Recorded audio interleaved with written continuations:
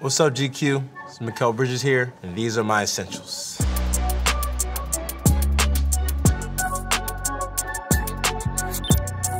I'm a pretty simple dude. You know, you wear forces, they go with anything. I was looking for a black pair, so I got the Tiffany's. These probably the two shoes I probably wear the most. You wearing all black pair of forces is kind of crazy. It's just big demon time, and all black is, I don't even feel comfortable wearing them. I don't even feel right wearing them.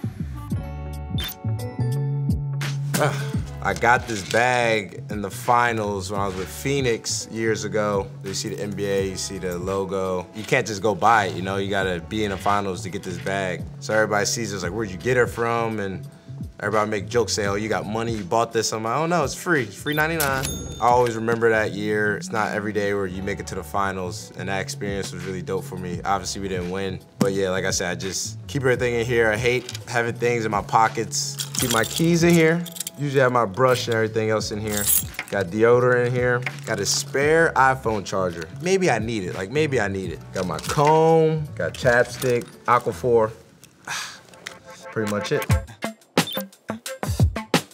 Thanks. Some Bose headphones. Probably one of the best headphones I've had, just with noise cancellation. Makes life easier. If I go to my music, I'm all different types of genres. It's actually hilarious because my mom thinks I got a lot of old soul in me that she didn't know. My music before game is probably pretty much all calm music. Some people like being all hyped up and all that stuff. I'm more relaxed because I know when the game starts, I'm gonna be all teed up. Even when I play Drake, I play a lot of his slow music before the games. Like I got some Brent Faiyaz that I play before the game that I love. I got some Amy Winehouse in here, some Young Thug in there. Kim, one of my favorite songs that I play all the time, Love Calls, fire. And The Woman's Work by Katie Bush and then Maxwell. So I play those and that's kind of like really, really calm, but for some reason it just gets me in the right state and gets me ready for the game.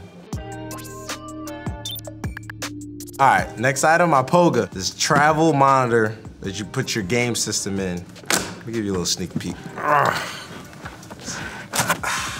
Simple though, simple.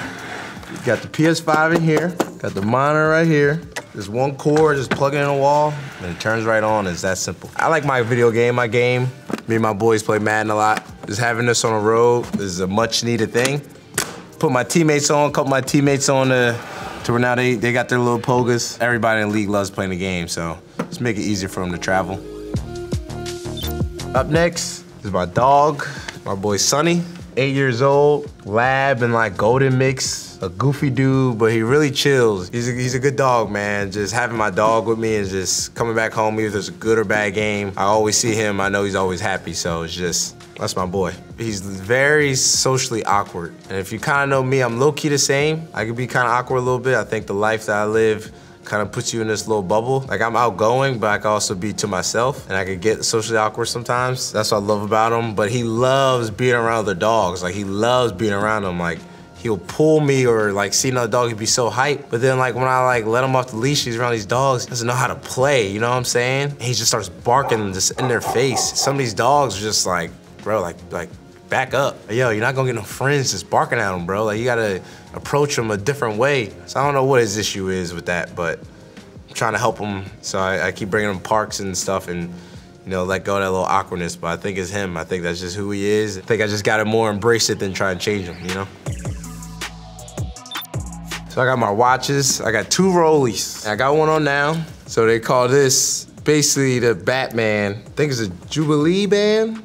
I hope my agent don't get mad because I know he'd be upset if I say the wrong band. So I think it's technically called the Batgirl now, just because of the band is switched. Dope, tells the time. This is my first one. This is called the Date 8.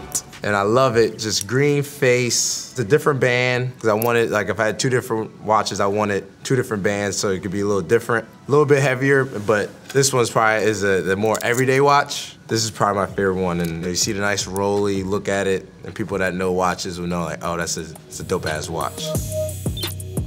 Chipotle, I can eat this every day, and it's been about, how many years since I've been eating Chipotle? Since 2013, 14, so about 10 years. Still been on it heavy to this day. I have friends and family that teases me a little bit about it. It's too fire to not have it every single time, so they don't disappoint.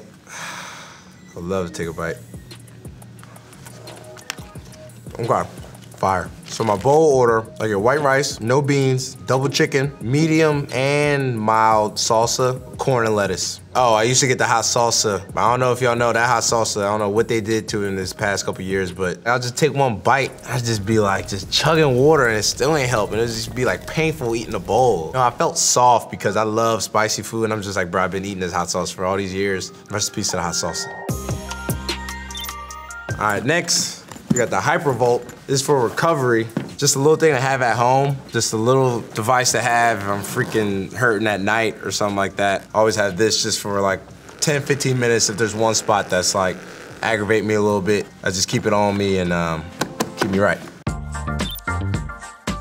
I don't have great vision. I take my contacts out at night when I'm laying in bed, and usually the TV is very far away from my bed, so I can't really see. So now I got my iPad is right there. Keep it next to me when I'm in bed, watch whatever I need, and go right to sleep. I've been lacking on movies and TV shows lately, so I'm like either watching basketball or I'm on Twitch or something. On Twitch was RDC, they're hilarious. Swag, Face Swag, he moved to YouTube, so I watch him on YouTube on the app. My guy Expose, his name's Cody, he gambles, and you know, I gamble a little bit on football and stuff like that. Hilarious, hilarious content. All right, got my heavy ball right here. Handle life, very, very, very, very, very important. Just using it when I warm up and practice in the games. Just gets my handle tighter, my jump shot faster, smoother. Just does wonders. Oh, I love New York. I love living in New York, being in New York, playing in New York. I wanted to get drafted in New York when I was coming out in pre-draft because I wanted to live in the city. So it's kind of dope that I am now. But yeah, it's real cool. My dog loves it. Walk him every day. He sees a lot of people. It just makes his day too. So it's definitely great. Thank you, GQ.